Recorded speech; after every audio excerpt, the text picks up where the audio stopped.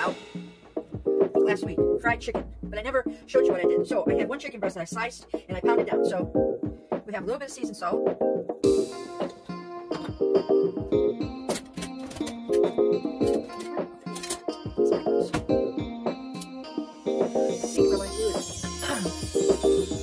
Get my flour and cornstarch out there. Yeah, that's what I do.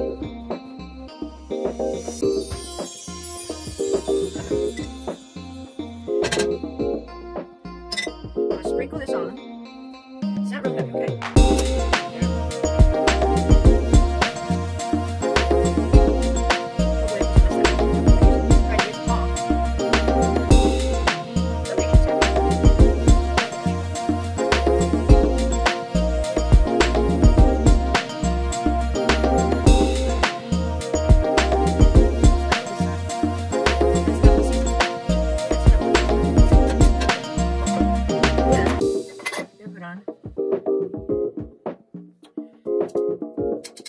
Cornstarch. I'm doing this on my clean stove. I'm making my clean stove dirty. Another little spoon here. Just let it ready. Just a little here, a little there. Now I got my burners all messed up. Right there. No. We're gonna get some heat on here. And the other day I cooked it in coconut oil.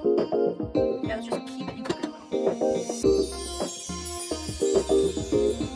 I have to go to the store pretty soon and get me some more coconut oil. I buy this brand, Butcher Boy. I can't get organic and non-GMO, but I like the non-GMO better because it's harder to get that little butterfly than it is to get organic sticker. That tells you anything about the world we live in. Alright, now I had more grease in here on the other day when I was cooking chicken. Those are chicken breasts. This is chicken breast. I got this over at Clearwater Cheese. And you know, I like when people that are small and local and they listen to you. At the beginning of the season, I was like, talked to the owner of the butcher, and I said, hey, you know, it's just my husband and I, and you always put chicken breasts in 2 to a pack. And they're just too big. And then I got to figure out what to do with them after I saw them out. And I said, I noticed that one time you had them in a small one chicken breast. You know, he puts them in his freezer. You gotta look for it, but you can find them in the freezer.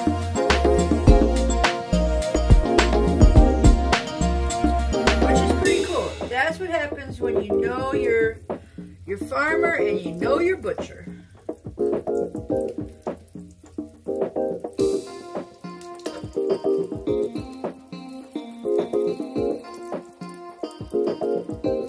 So as you can see, this is now just lightly,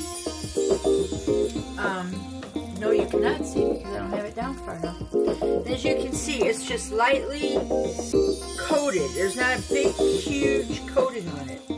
And by putting the cornstarch and the flour together like that, and with the seasoned salt, it really makes a great chicken. So, that's a really fun thing.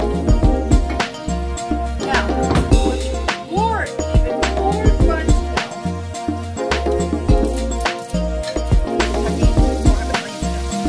know, I should cook the onions before I cook the sardines. See how this works? It's not rocket science, it's just how your brain works to get everything put together correctly. So I'm going to take this out of here. They're still frozen. I've never taken them out of the bag. They're not fried yet, they're just pickled. So now, that I have to cutting board. Cut up the onion.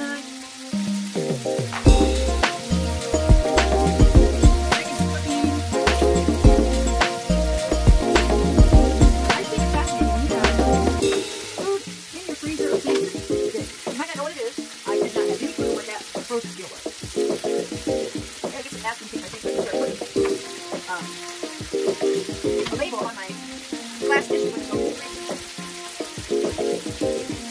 because in that way I would know what it was.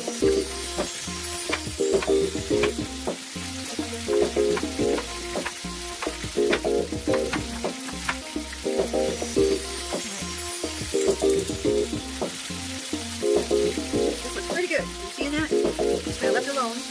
Oh my goodness. Now be very careful.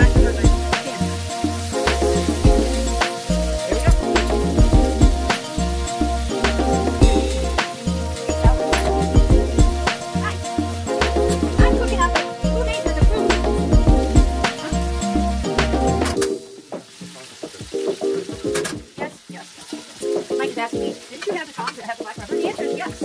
However, when I was using the tongs, it was just to flip the chicken over on the cutting board. I didn't think about using them.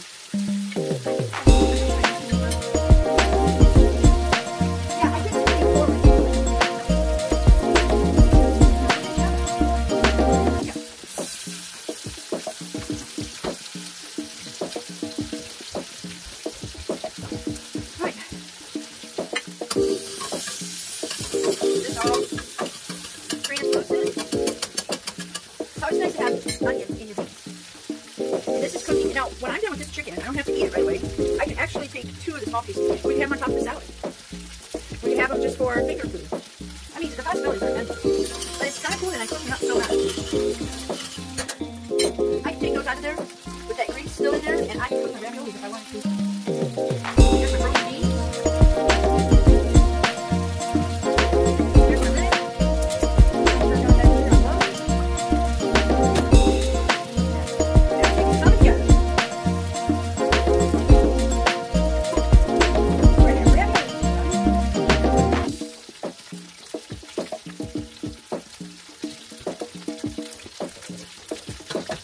All you lovely folks out there thought you're just coming in for a fried chicken video. Around here, we do all kinds of weird stuff. It's called cooking. Now, I've been having this Himalayan pink salt. You can see it's rock salt. Guess what? I use it when I want to do boiling water for something. Ooh, turn that over. Then you have a light crisp on your chicken. I'm getting grease all over my stove.